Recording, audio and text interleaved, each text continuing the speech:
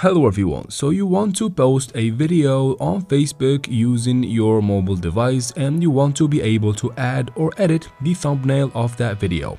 In this video guys, I'll show you exactly how to do that in a very easy and clear method as well. So follow up with me till the very end and let's jump right into it.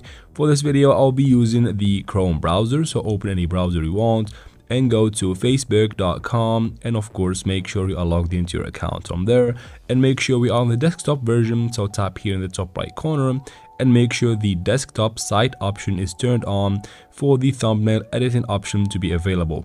Now from your Facebook main page or your feed right here, tap on this icon or this bar right here to create your post.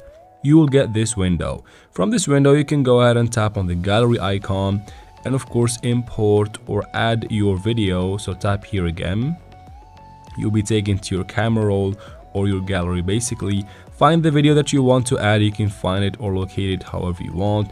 Of course you want to know first where is that video, and once you find it, tap on it and you can wait for it to upload, or you can just tap on the edit button on the top left corner of it right here, and from there we'll see how can we change or add a thumbnail.